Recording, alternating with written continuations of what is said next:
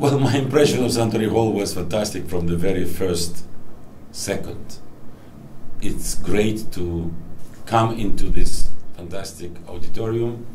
It is great to feel you are at the heart of Tokyo, in the heart of musical country like Japan.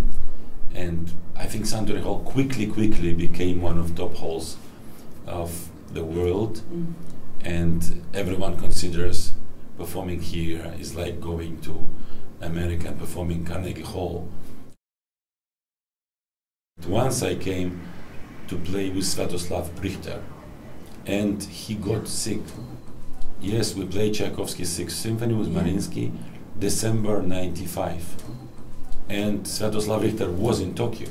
Sviatoslav Richter fly. He never was flying. Always, but this time from Paris, he flew. We went to his hotel.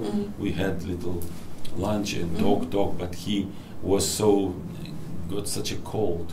He couldn't play. Everyone was very upset, and I was very upset, but public was expecting a miracle, so we had this concert without Sviatoslav Richter, and I didn't want to change the soloist, so we played Wagner and Ravel, so we played some symphonic music instead, and then we played in the second half Tchaikovsky's Sixth Symphony, and NHK television was there, so it was a big event, which finally was a big event. It was a very special concert. In my life, Suntory Hall plays and played and will play, I hope, very important role. I talk to my colleagues here, and I always tell them that we should be brave and perform not so conservative programs. Japanese audiences now are so experienced, they are so advanced, so you cannot bring, the same Tchaikovsky symphony or the same Beethoven symphony, the same Brahms symphonies.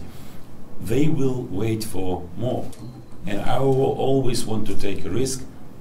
Of course, not everybody knows all the symphonies of Shostakovich, or all the music of Stravinsky or Bartok, but we have to do it, because then every time more and more people in audience feel it's a fantastic discovery, not such a famous composition, but makes such a feeling of discovering music, and I hope we continue to do it also here at Suntory Hall.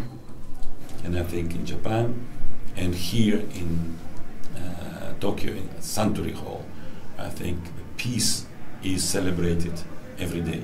Peace, because music is symbol of peace. Beautiful music is symbol of peace. From my heart, very much want to express this is my biggest wish and my most honest message. Japanese miracle.